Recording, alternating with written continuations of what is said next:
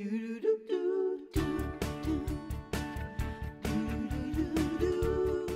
if you've got them, there's no need to throw away old towels. You okay? This is the second time you. Okay.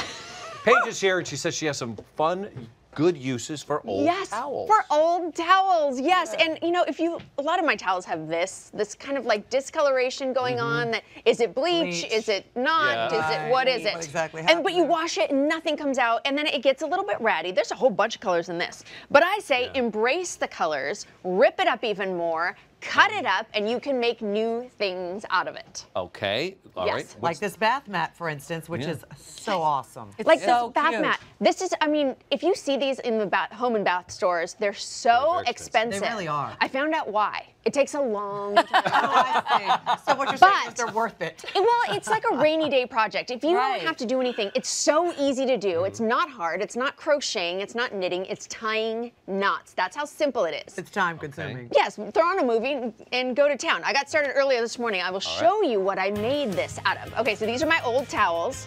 And then you just cut them pretty small. It was about 1/4 inch thick. And I used gray and white. I thought I'd mix it up a bit. Now this is a non-slip rug that goes underneath a rug to make sure it stays in place. So all you do is thread it through, tie a knot, cut it, and guess what? You're done with that piece. Do it again, only about 3,000 more times, and you are good to go. So you keep doing it over and over again, which I thought this is so easy, especially for the kids. If you pre-cut them, all you're doing is tying knots.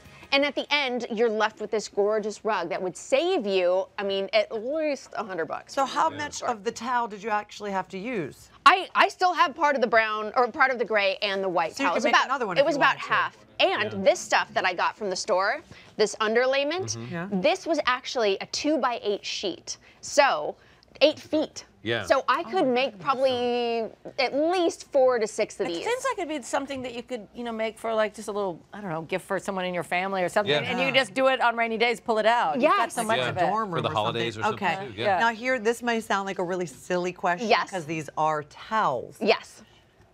But if you wash them, because you know sometimes when you wash your towels, they can sometimes not be as great as they were when you first got them, and they look so. You know, this will get fluffier. Will this get worse? No, this will get fluffier. But what you want to do is make sure that this back here, this is made out of rubber, and so if you do wash it on cold, and don't put it in the dryer. I was going to say, take all the little pieces off. Take all the pieces Wash them off individually. and put them back. It'll take tiny little brush. no time at all. Yes, it'll be fine. What about the fur boys, girls? Oh, for the fur puppies, it was the fur girls. Yes. Yeah. So I took 3 towels. This is my old one. It's a Mardi Gras towel, almost. It is.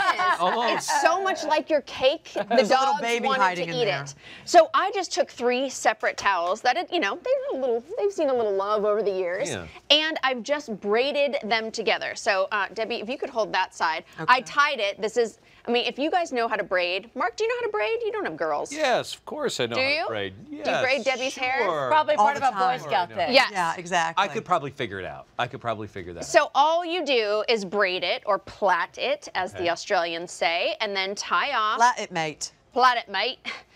Tie off one, then you tie off another, and this becomes a chew toy for your puppy. Now, I would say, like, if you have a small call him puppy, Rover? Just pull. Let's see if we can do it. Good. Go, Rover! Okay. All right. Actually, the kids across the floor. Does he with these things? Oh, how fun. They love doing this. And they're so expensive if you buy them in the store. This was free, but I actually tried it out on my dog Juno and Orly's dog, Callie. Your dog yes, I'm dog sitting. So this is me just pulling it, and now Callie's involved. So Juno's on the right. I don't want to say she's winning, but... She's winning. Well, she's got a better grip. Whee! Oh my goodness, that's so funny. And they played for hours. And at the end, I do also have video of me chasing my own dog to try to get this back. I'm like, it's for the show. I'll bring it back to you. But this is something so much fun for them. How much would this all cost? Well, I had old towels, so the only thing I paid was $2.99 for this rubber stick mat, and I could have made another 5 or 6 out of them. Wow.